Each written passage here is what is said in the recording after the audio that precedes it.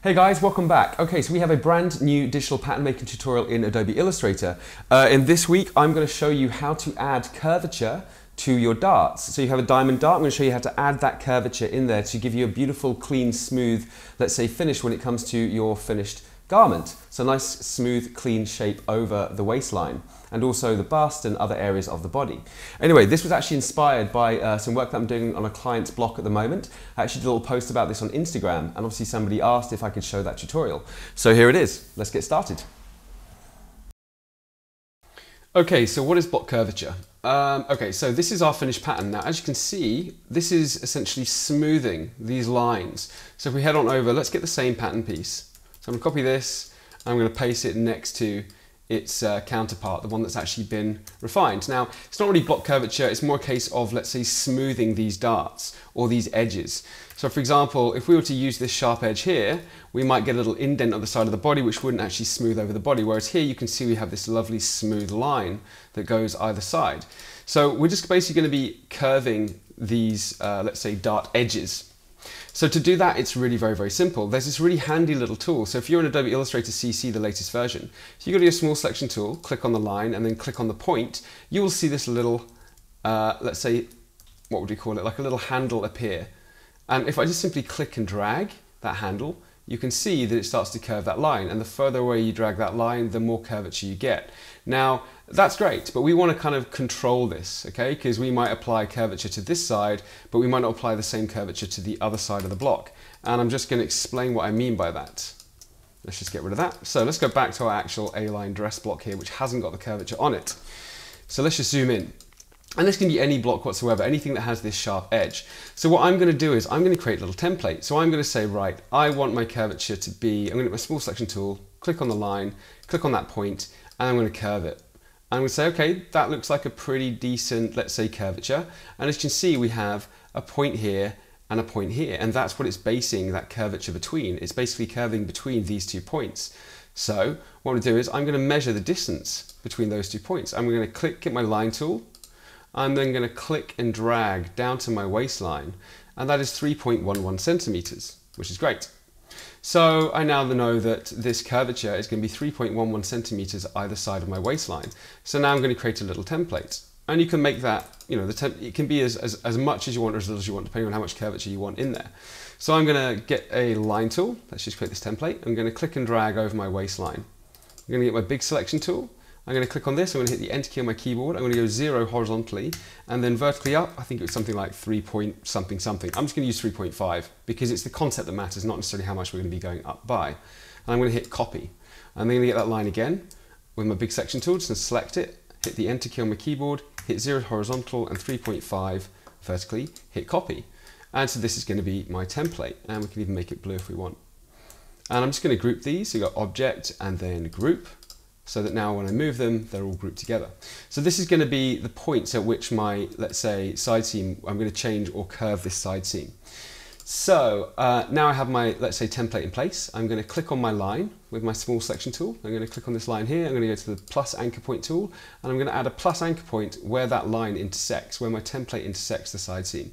Same with the other, I'm going to add a point here as well. Now, when I click on the small selection tool and I click on that point, my little anchor appears, and if I click and drag it, it will only go so far.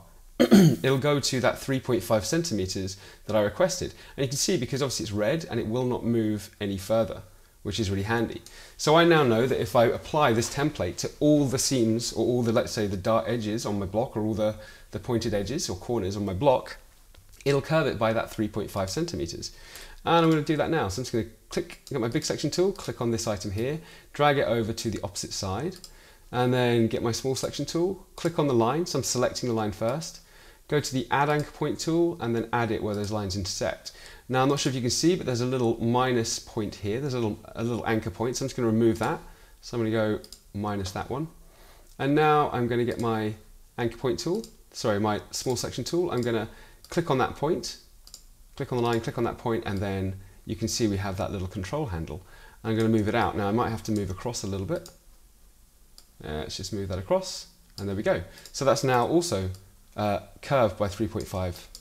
Going to move this across, so big selection tool, just click and drag it over to the next point, get my small selection tool, click on the line here, get my plus anchor point tool, click where that line intersects, get my minus anchor point tool because there's a spare one here. And I don't want this point here because when I click and drag this out, it's going to hit that point and not the actual point that I'm looking for. So I'm going to minus that, and then I'm going to go to my point, and I'm going to click and drag until it goes red. So we have curved this line, this line, this line, and we're also going to curve this one down here as well. We've got a slight little notch in there. So I'm going to get this, I'm just going to simply click and drag it. So big selection tool to select the item, click and drag it over to the waistline. I can even nudge it around with my arrow keys if I want, so up and down, etc. And then let's go to my small selection tool, click on the line, then go to my plus anchor point tool, add an anchor point, and then we can go to our small selection tool, click on that line there, and then just click and drag until it goes red. Perfect. I'm just going to move along my block and keep doing this. Once again, get my small selection tool, go to the plus anchor point. Perfect. Click and drag. Next one. So really simple. So select the line with the small selection tool and then click on the plus anchor point where those two lines intersect, which is great. Let's click on that point and then click and drag out. And we can also, let's get our big selection tool, click and drag this down to this piece here. Get my small selection tool, click on the line, click on the add anchor point, add my anchor point to where it intersects, and go to our small selection tool, click, and then drag. Once again, same on this side, I can actually duplicate this, make two of them so I can do it quicker if I like. Let's go to our small selection tool, select the line, let's add an anchor point here, here, here, oops, a little bit too high, here and also here, small selection tool, click on that point. Okay, so if for some reason you're not getting that anchor point, there is a reason why. And the reason why is because there might be 2 points here. So let's just go to minus anchor point, just hit minus once. So let's do it again. So I click it once, that removes one of the points. If I click it again, we move both. So we just want 1 point there. Let's get our small selection tool, click on that point, and now you can see my anchor has appeared. So if for some reason there are 2 points in the same vicinity, that anchor point's not going to work. And once again, click and drag that one also. Okay, that's great. So essentially what we've done is we've curved the, let's say, edges of this block to give us a lovely smooth curve over the body. But you probably aren't going to be working with a block like this, so I'm going to show you how to do this just on a simple basic block with obviously diamond darts. So I'm just going to copy and paste this block in here, it's full scale. And as you can see, we have our diamond darts here.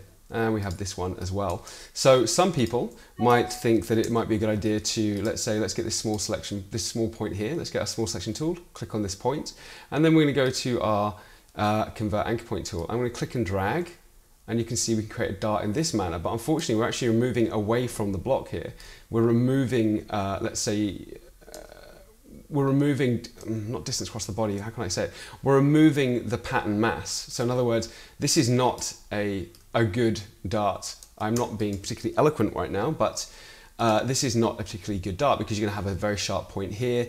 It's removing a lot of fabric away from this block. So the kind of block you're looking for, the kind of dart you're looking for is, if I click on this point and click and drag, this is a more appropriate dart, okay? Same with the opposite side. Click on that point in the small selection tool, click and drag, and that is a far more, let's say, beautiful dart. And once again, to do that, you can use that template. So let's just get the waistline and we'll say, okay, I'm going to go up by minus 3.5. It can be anything. Let's hit copy, and let's also go down by 3.5. Let's hit copy. And I can actually take this and also apply it to my front. And then now, with my small selection tool, I select the outline. I then get my add anchor point tool, and I then add my anchor point, anchor point, anchor point, anchor point, and then small selection tool, click on that point there, click and drag until we see the red line. There we go. Click on that point, click and drag, red line. Same here, I'm going to add an anchor point, anchor point, anchor point, anchor point. Click on that point there with my small selection tool, click and drag, and then click on that point as well, click and drag. And there we have some lovely, let's say, dart shaping. We can even do exactly the same with the waistline as well. And I think I've completely overwhelmed this point now. I think you kind of get the idea, but I'm just going to do it anyway just to finish it off. But it's a really very, very handy tool in Adobe CC. I don't think it actually exists in any of the other forms of Adobe Illustrator. Okay, so that's how we add curvature to our darts to create that beautiful, let's say, clean curve over the waistline. Don't forget to like and subscribe to our YouTube channel. We've got loads more content coming your way and we'd hate for you to miss it. Also, if you want to follow us day to day, then please head over to our Instagram account. We've got loads of behind the scenes videos that show you kind of our work on a day-to-day basis. In the meantime, thank you so much for watching and I'll see you again soon. Take care.